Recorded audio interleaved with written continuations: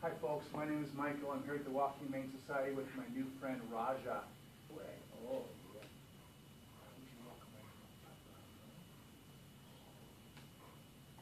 Oh, yeah, I know. I love you too. I do.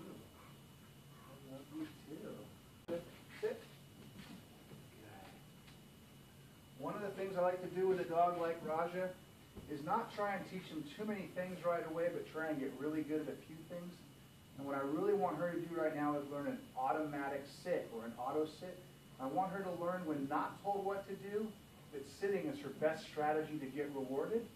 So I just do sits over and over and over again. I'm going to reward with food on almost all of them. And my hope is to encourage her to just sit automatically. For a big, powerful dog like her, it's a really nice thing. Rajah, sit. Good dog. Over here. Rajah, sit. Good dog. Notice I'm always feeding from below her chin.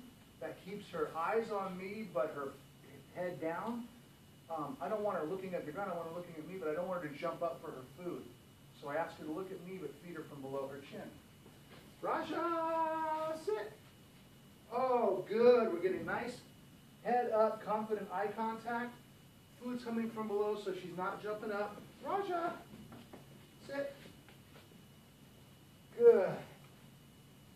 Over and over.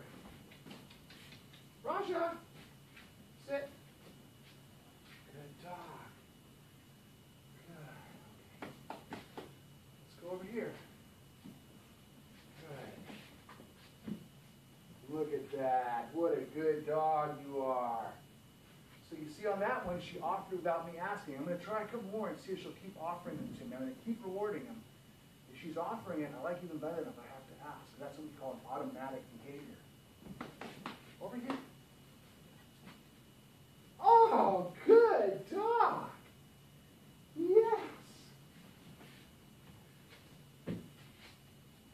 Good. What a smart dog you are. Thank you so much for all of your hard work today. Over here, Rajah. Oh, good girl. Good. Let's try one more. Let's try one more. Yeah. Good girl. Good. Come on down and meet her. She's an absolute wonderful dog. We all really like her down here. I think you can see why. Thank you for